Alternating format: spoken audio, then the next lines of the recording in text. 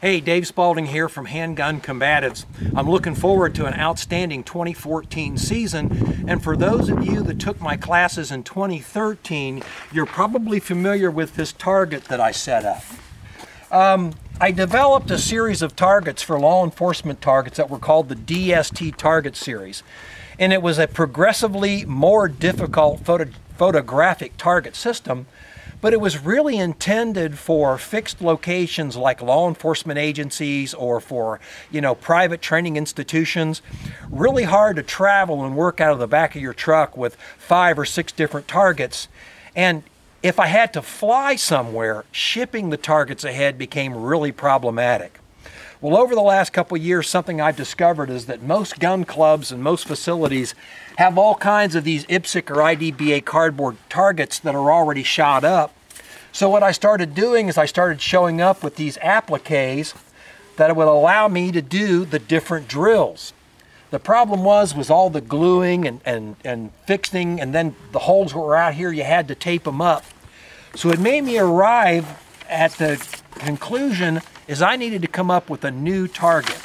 And I'm going to reveal it to you right here. As you can see, it's basically the same thing that I did with the appliques, but it's in one single target. It's available from law enforcement targets, and it's called the HCT-01. Handgun Combatives Target number 1. The reason we say number 1 is because there is going to be a second target in the near future, and it's basically going to be like this, but it's going to be the side of the body, because you know what? You've got to train for that three-dimensional world. You won't always be confronted by people who are facing you. If you take a look at the target, you can see that it's anatomically correct. Now, I worked with a number of trauma surgeons to get this anatomy correct. As you can see, we've got the spinal column, we've got the heart, the major vessels, we've got some of the lung in there because lung can be good shot. It goes up into the brain, the abdullah, basically that ocular cavity of the eyes and the nose. Keep in mind that the skull is very hard, it's very round, and bullets have bounced off of it. So if you're going to try to shoot someone in the head, trying to get it through the holes of the ocular cavity, the nasal cavity, right in here is a good place to penetrate the brain. So we've given you those areas that would be quite susceptible to incapacitation with handgun bullets. You'll also notice down here on the bottom that I've got these 3-inch squares. Well, I know it's within the normal industry standard to shoot at 3-inch circles, but I got to thinking about this, and I got to thinking that with the exception of XS sights and their dot sight, most handgun sights were square. And since I'm trying to get my students to have that equal height, equal light sight picture, it made a lot more sense to have them focus on squares, and I've had great success with doing that. But also I want to call to your attention the placement of those squares. If I put the target over top of me, you'll notice those squares line up with the pockets on my pants. This goes back to my days of SWAT when we were taught to shoot the pockets. What we were trying to do was to break that ball joint where the leg and the pelvic girdle come together. I know it's kind of popular these days to teach pelvic shots, but they're also controversial. Some medical professionals will say, yeah, it's great, they'll go down. Others say not so much. But one thing that I have found to be universal, if you hit this ball joint right here, you're probably going to put that person down because the support structure is gone. So I've continued to talk to trauma surgeons about this. They agree on it. So I'm going to continue not only to use these targeting squares for sight alignment, sight picture, and trigger control, I'm going to be teaching students to shoot pockets just like I've done for an awful long time. And then right here, you see that 3x5 card that goes along with that 2x2x2 drill. But also, I use this for recoil control, for holster skills, for a number of other drills that I do during my classes. Works out to be quite successful. But I want to show you something else that comes in handy. I pulled this target out of the trash can here at my gun club. Gun clubs, shooting facilities across the nation have these things laying around everywhere, usually in big stacks because they're left over from various competitions.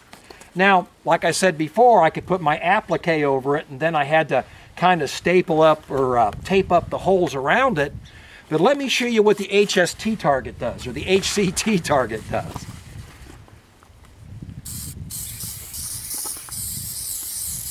Little spray adhesive.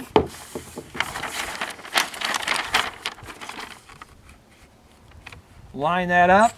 That's why the target is already pre-cut. Get the adhesive to stick. Fresh target. I can ship these ahead in a tube, have these available. I can use whatever cardboard targets they have. As you can see, my adhesive isn't working real good. But staple it up on the target stand, I'm ready to go. As a matter of fact, as the center of that gets shot up, I could still use my old appliques to heal these targets. So what this gives me is a great capability to do a lot of things and travel light, but also get that required shot placement that handgun training, it's essential in handgun training to get that precise shot placement. But now, I haven't given up on the 3D dimensions or the 3D training aspects. I could pick up a couple of these targets and use another product from Law Enforcement Targets. Now, this is an insert that's normally designed to be used inside the TACman. And as you can see, it lines up with that same scoring area. Let me show you a way to make a 3D target. I take this, basically line it up here, get my staple gun out,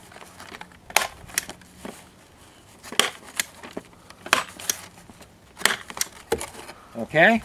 Find me another junky target. As a matter of fact, I could even do it in such a way that I have one of them appliques on the back. Whoa, boy.